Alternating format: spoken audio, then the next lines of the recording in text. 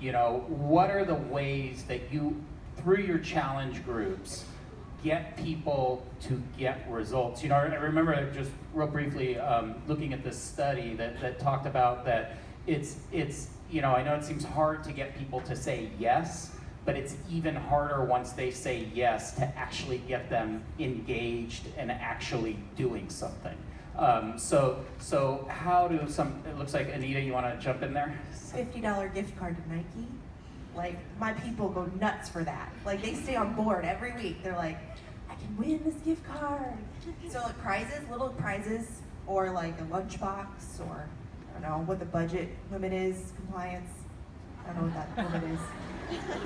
Are we allowed to? Anyone else want to jump in? Just jump in. Yeah, it's good. It's okay. No, there actually, I don't know the rule, but there is a, but you know, because whenever Gelfand's talking, I kind of zone out. But there are, you can through compliance learn. There is a protocol by which you can create incentives for recognition and rewards for people getting things done. But there are lines that you have to be careful. So make sure you check in with compliance. Cannot be for recruiting. And absolutely not for recruiting. You can't say, sign up and I'll give you a, you know, a $50 PayPal gift certificate so no one will know. You can't do that, absolutely. But little incentives to keep people going, promotions, things like that, that is allowable. We were just kidding, Anita. Who else? Megan? I think what really helps in my challenge groups is empowering people.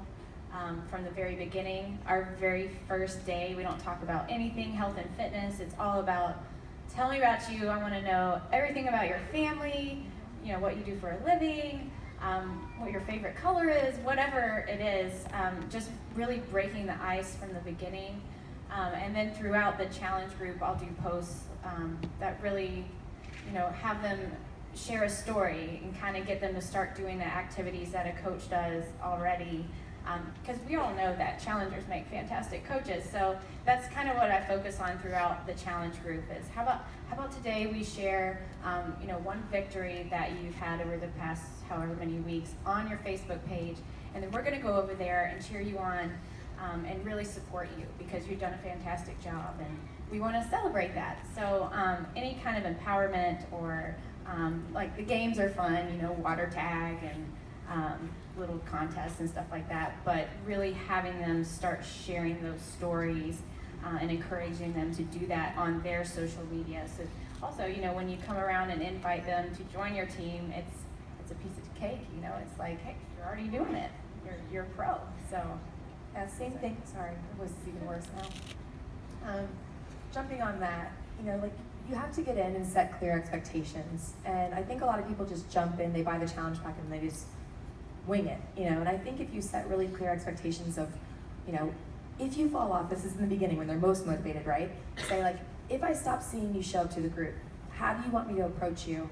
Because I want to be able to help, you know, coach you through this process, and I know there's going to be times where it's going to be difficult.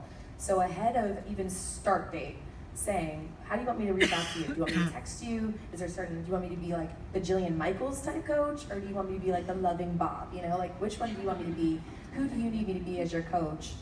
So that you have that set expectation, and that way when they do fall off, you can say, hey, remember when we talked in the beginning and you said you wanted me to reach out to you and be Jillian Michaels? Well, I'm telling you, get your butt up and get on. I haven't seen you in 48 hours, whatever. You know, so it makes it so much easier for you to be a coach. You're not so scared that you're going to offend them or anything like that. You set that clear expectation. Yeah, I remember, Lindsay, when we first introduced challenge